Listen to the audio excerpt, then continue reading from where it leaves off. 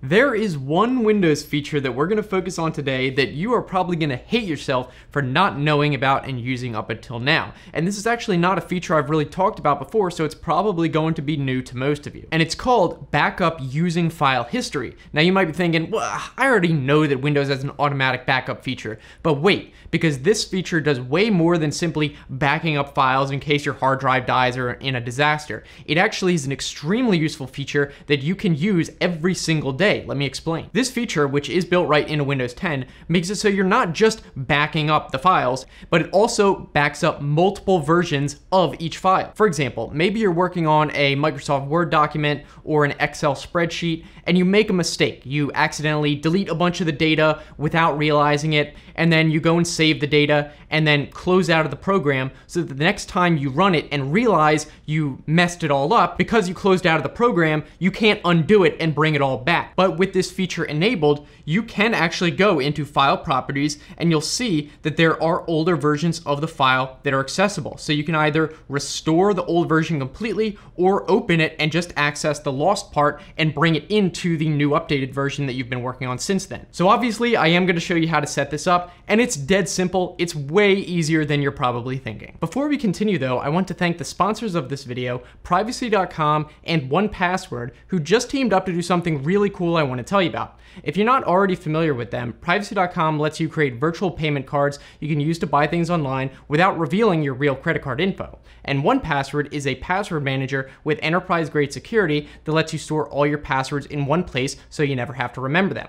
And now, they've just announced a new integration so you'll be able to create new privacy payment cards right through 1Password, such as with their Chrome extension. Whenever a website asks you to enter payment details, 1Password will let you automatically create and then save the privacy card so it will all be in one place instead of having to navigate two separate platforms every time. To link the two accounts, you can log into Privacy.com and then go to Account, and then under Integrations, go to 1Password and then link them there. But wait, there is more. As part of this announcement, there are some special promos going on. So if you're new to 1Password, you'll get 25% off your first year of that. Also, new Privacy.com customers will get 3 months of Privacy's Pro plan.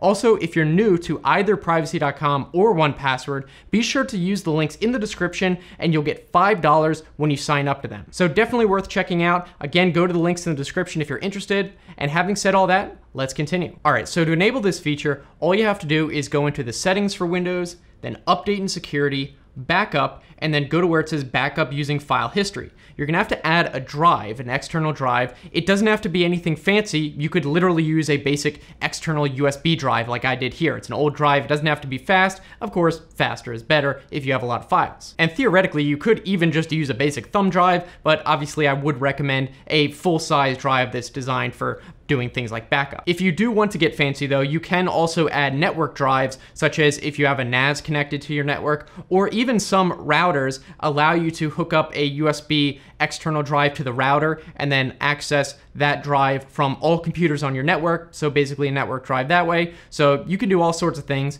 Just have some kind of drive you can back these files up onto. So anyway, after you choose a drive to back up to, you can go in and see which folders are being backed up. And it looks like by default, it's going to back up all your library folders. So that's your documents, videos, pictures, music folders, and any other folders that are in your user directory. Now, if you're an average typical user, these defaults are probably fine. I wouldn't think you're gonna be storing any files outside of the user's folders. But do keep in mind, if you have created directories outside of the user folder that you use to store things, just know that you might want to add those folders as additional folders to be backed up. There's also an option to add excluded folders, which is pretty self-explanatory. I don't know, maybe you have a folder within the user folder that has a bunch of huge files that you don't really care about. You can just exclude those if you want. So just to keep it simple for demonstration purposes, I'll add an example folder that I created and we can look at that. Some other important options you can choose are how frequently to do the backup of each file and also how long to keep backed up files. And this is going to depend on several things. For example, how big the hard drive is. If you have a multi-terabyte hard drive, you probably don't have to worry about it getting filled up. Also, if you're dealing mostly with just text documents and stuff, not a bunch of big videos,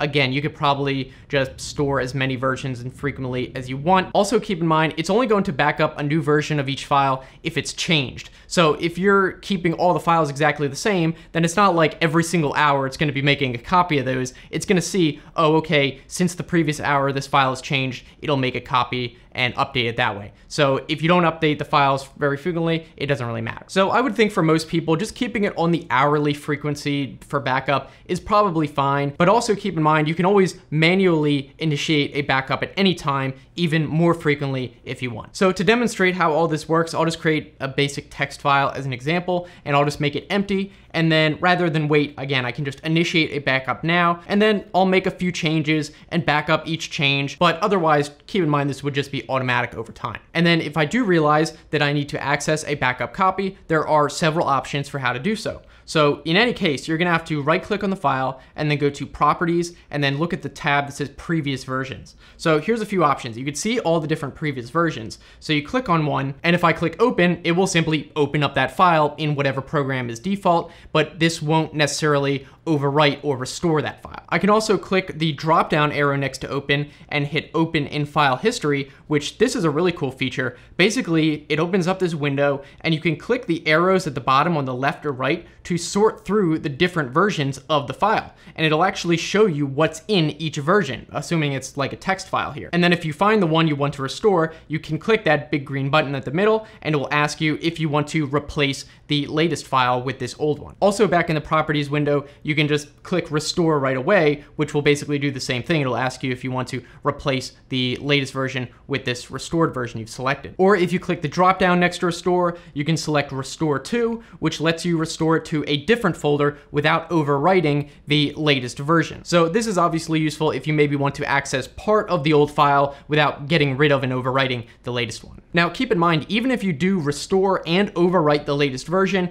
it will still keep that version in the file backup history. So if you realize, oh, I didn't mean to restore that, oh, I overwrote it, you can still go back into the file history and find that previous later version and just restore it back again. So if you accidentally restore something and you realize you didn't want to, it's no big deal. Now, if you go and look in the drive you're using to back up, you can actually see all the backups and folders in there and how it's organizing them. For example, if I navigate through my drive, you can see it basically keeps the same directory structure, and then you can see all the different versions of the files of that text file that I created, and then you can see that it has basically the name of the file and then the date it was modified and all that, and that's basically where it's getting it all from. Also, if you notice that all the different versions of the files are starting to take up too much space, you can clean out older versions through another feature. So basically in the backup settings window, you go to See Advanced Settings, and then on the left side, this will bring up the old control panel thing. You click Advanced Settings in here, and then click where it says Clean Up Versions, and this will let you delete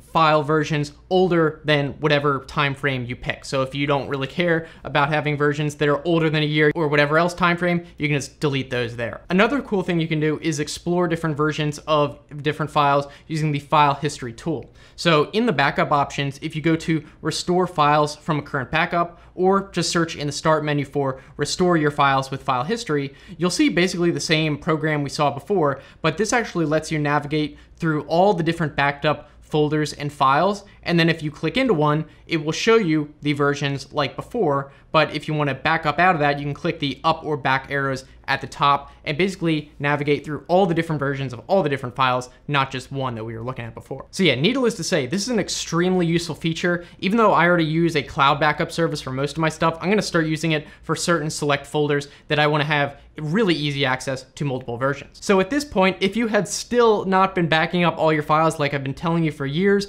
you now have even less of an excuse, because this is even more useful on a day-to-day basis. So thanks again to Privacy.com and 1Password for sponsoring this video. Again, check out the links in the description to get $5 if you're new to either of them and start taking advantage of this new integration. So if you guys want to keep watching, the next video I'd recommend is one I made talking about Windows features that you probably did not know that you can disable. You can just click on that to go to that video right there. So thanks so much for watching, and I'll see you in the next video.